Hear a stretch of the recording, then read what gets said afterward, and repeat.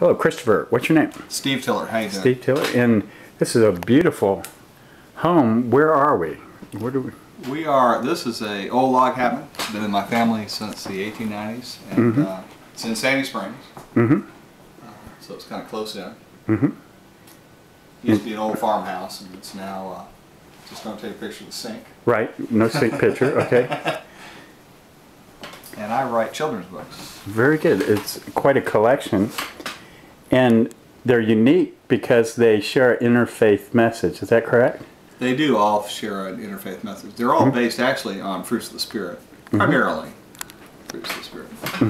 And tell me about your childhood faith experience. You mentioned you were well, I guess a military dependent. Really came in, I was a military dependent, and we were living on a base up in Virginia. And I think the first time that I realized that maybe I thought differently about my own spiritual experience than other people was I was sitting there listening to the minister, and it just didn't seem that he really had a good feeling for how much God loved him. And he was mostly in condemnation of hellfire and brimstone. And I know that exists, but it's the true message is really one of ultimate acceptance of who you are by Jesus Christ. And it's that's a warm embrace to me. Yes. And it's and I think from that point, I left the faith several times. I didn't really leave the faith. I guess I just got full of self and went my own way on many occasions. But have always managed to come back, because that's where I'm at home best, is fully in relationship with God and with Jesus Christ. And He's led me to do this work, which is my ministry to kids. And mostly they're built around fruits of the Spirit. This is a book about faith, and it's a conversation between the boat and the wind about believing in things you can't see. That's one of your award-winning books, is that correct? Yeah, all these have had some recognition. These Inside, Outside, and Just Be Yourself were up for the Seuss Awards last year. They didn't win it, but they did win a nod from the George Author of the Year people. Off the Red-Nosed Rocket is really a Christian story, and it's I always thought kind of that Santa kind of got a bad rap. He never bothered my spiritual understanding of who God was, and so it takes the presence that we get and contrasts it with the presence of God. And so it's really it's an alien that crash lands at the North Pole and meets Santa, and Santa then tells her about Christmas, the real meaning of Christmas. Oh, so it's an alien crash lands at the North Pole. Yeah. And the alien's name is Pinky. Pinky. The space alien. Pinky the space alien. Pinky the space alien. She has long, flowing pink hair. Very good. Pinky. And that's Rudolph the Red-Nosed Rocket. Okay. And then one of your other favorite books? I think Henry. I love Henry. Well, Tangle, Fairies I love. Rainbow's Landing. I love Rainbow's Landing is a story about courage. Having the courage to follow your dreams. And it's it was a Georgia Author of the Year Award book too. And it's just got, we just did great illustrations and stuff, and it's a great message because it's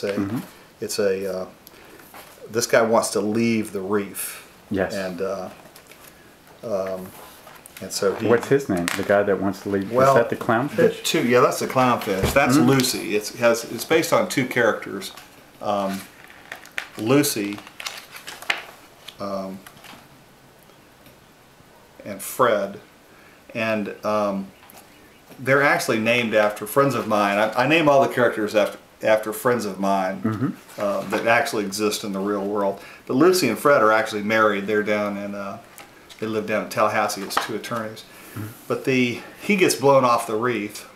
Fred. And Fred gets blown off. His desire is to leave and go swimming with the fish, and he can't figure out how to do this. It seems like an impossible dream to him. But life has, if we allow God and life to take over in us, a lot of times even the most fantastic things that we think that are absolutely impossible, that could never happen, eventually happen.